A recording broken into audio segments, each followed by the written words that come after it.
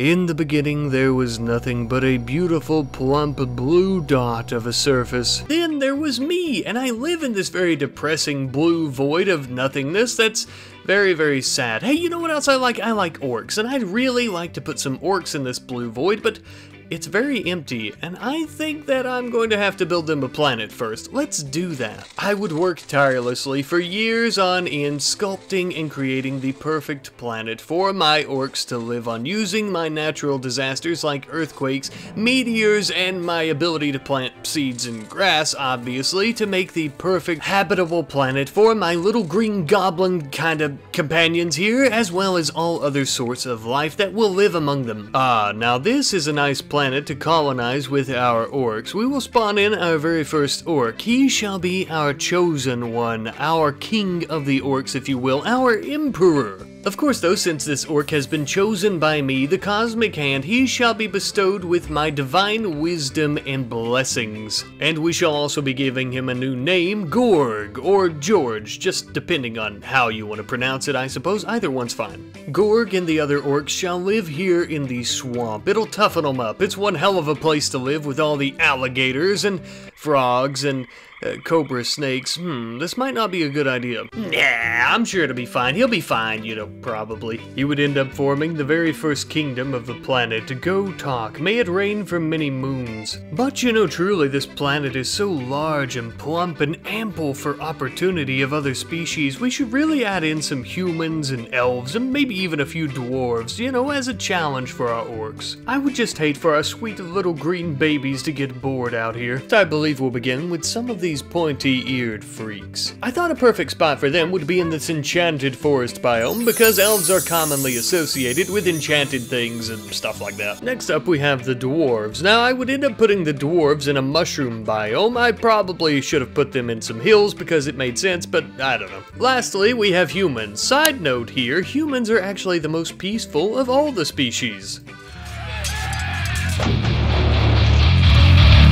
Or, so I've been told. Anywho though, with a human finally added into the world, we have all four of our sentient conscious creatures, and now we shall give them a good bit of time to just grow and kind of develop their cities or probably villages at this point. I basically immediately noticed an issue though. It looks like the humans and the elves are growing much faster than our orcs. This seemed extremely unfair to me, so I decided I would stunt their growth by sending a few of these alligators and other toxic and vicious creatures over to the elves. I picked up as many as I could fit in my little cosmic fist, and I threw them down right on top of those damn dirty elves, but to my surprise, they weren't eating any of the elves. They actually began living in harmony. Could it be? Could I have been wrong this entire time? Maybe it had nothing to do with the alligators. I don't really care. I'm gonna bring some trees to life and hope maybe that they try to kill the elves, which didn't happen either. After bringing the trees to life, all they really wanted to do was dance.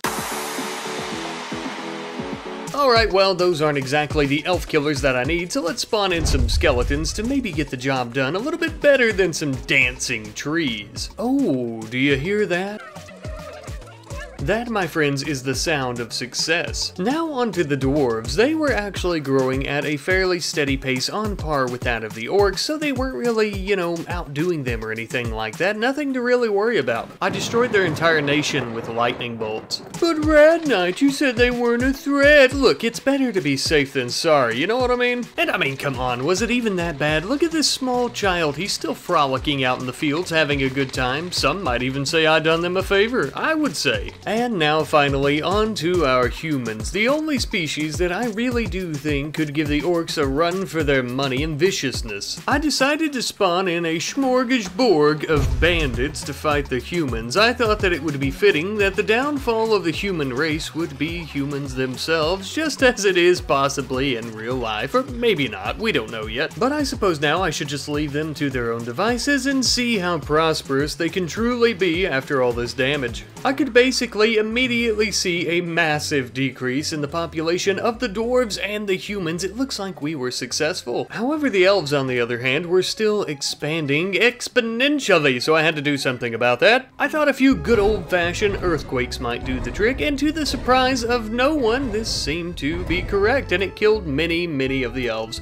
But actually, it didn't take very long for them to begin popping back in at all. They're like cockroaches, apparently. Gotta be honest with you, though, I don't really mind as long as my orcs are the most prosperous and growing nation on the entire planet, and that seems to be the case for the most part, at least for a while. But those damn dirty elves were relentless. It's also worth mentioning that the human bandits completely wiped out the humans, meaning that the humans wiped themselves out. Not shocking. It also appears that the elves and the dwarves are at war over some territorial disputes or something along those lines. Ah yes, the more concerned they are with killing one another, the less concerned they are with growing, meaning our orcs have a better chance of becoming the largest nation on the entire globe, and thus the global powerhouse. But there was one catch. It would appear that the orcs are now at war with the elves as well. And of course, since the orcs are our little babies, I'm going to give them a little bit of nurturing in the form of plenty of minerals such as ores and gold and everything they can make weapons out of, essentially. Then I witnessed our very first skirmish with the elves. The orcs held their own and killed several elves.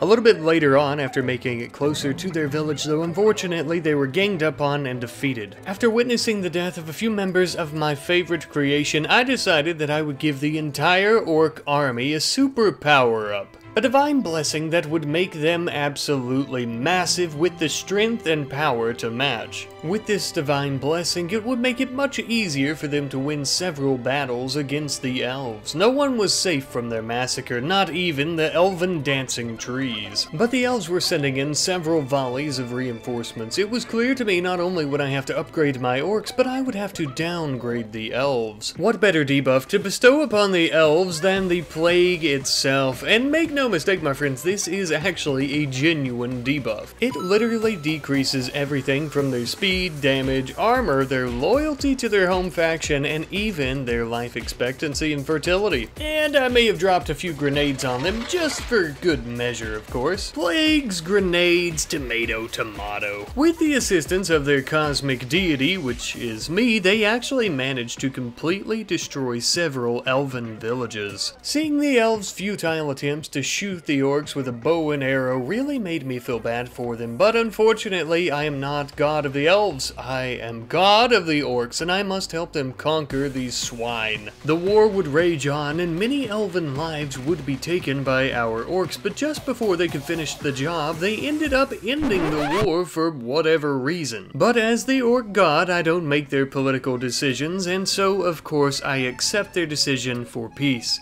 Okay, so maybe that was a complete lie.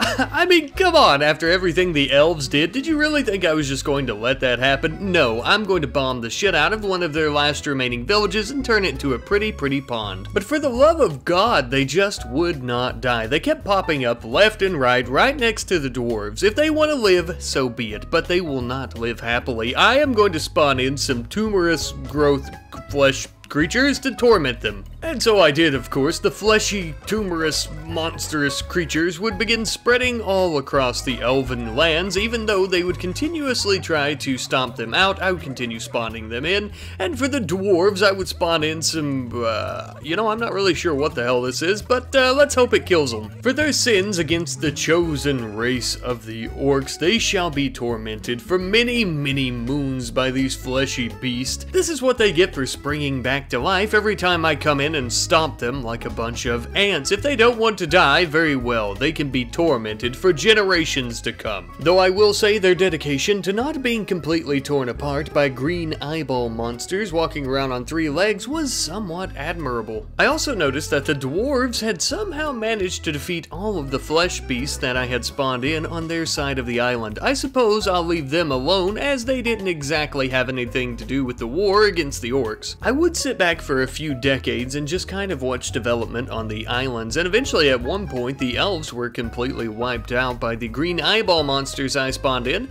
but you may also notice that we're having several civil wars with the dwarves and even with our orcs. I'm not exactly sure as to why. I have no idea what event has sparked this civil war between our chosen race, but it would appear that we do have 2 nations now, and this would only continue to become an issue as they spread out over over time, with several different new factions emerging upon the continent. And this was becoming a real problem. They were acting more like humans. They could end up destroying themselves. I would have to make a decision. I would have to side with the kingdom. As you might imagine, I decided to side with our main kingdom, the one that's dark blue. I forgot the name, and I'm too lazy to look, but anyways, I'm going to nuke all the other orcs into oblivion, as well as the dwarves. Just as well, I would use cosmic rays to kill any living life forms that were left behind. Once my celestial cleansing was completed, it would be time for me to reseed the entire planet.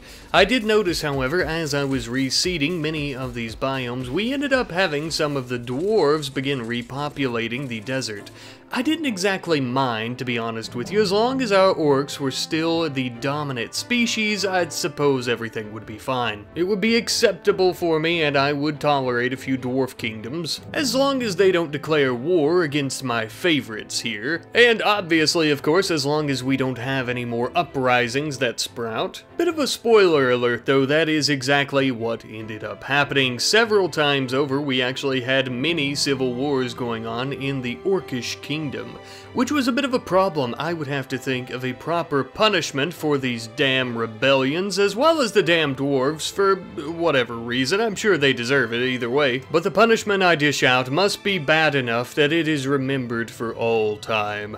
To begin, I would need to try and wall off my chosen civilization, the Dark Blue Kingdom that I still don't remember the name for. I would use some massive mountains to try and encompass them away from all of the other kingdoms. And the idea being that this should hopefully completely protect them from my wrath that I'll be dishing out. For it is time for a new plague, one that shall infect the entire world, the zombie virus, and I am going to be dropping it on every single kingdom and civilization that is outside these mountainous walls. They must know of my wrath, they must fear me, and they must most importantly respect my chosen people, for if they do not, they will be eaten by their own kind. Historians and scholars shall write about my vicious work that I've unleashed across the globe here today for many, many years. Surely this will be enough to prevent them from having any more uprisings, right? Well, I suppose only time will tell, but for the current uprisings, those kingdoms actually weren't completely destroyed by the zombies, so I would have to take some more drastic measures to ensure that I've fully taken them out. My actions actually caused several different ravines to open up in the large mountainous barrier that I had created, so my favorite orcs were actually spilling out and beginning to repopulate the beaches of the irradiated landscape. I mean, what can I say? Those orcs are industrious. Now you see why they are my favorite. I felt that it was about time that I started reseeding the world once more, but unfortunately as I was doing so, we had more and more uprisings within the Orc Kingdom.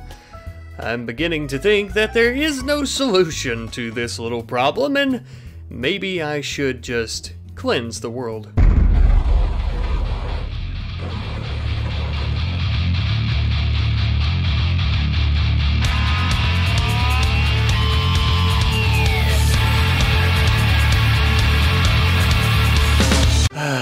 Now that is much better. You know, I think I'm sick of being the god of orcs. Maybe I'll just be the god of chickens, or more specifically, this chicken right here in particular. Hello, little one. I'm your one and only friend, your deity, as it were. Do you want to worship me, perhaps? Well, that's okay. At least you're not waging war against your fellow chickens, or literally anything else, I guess. This is much easier.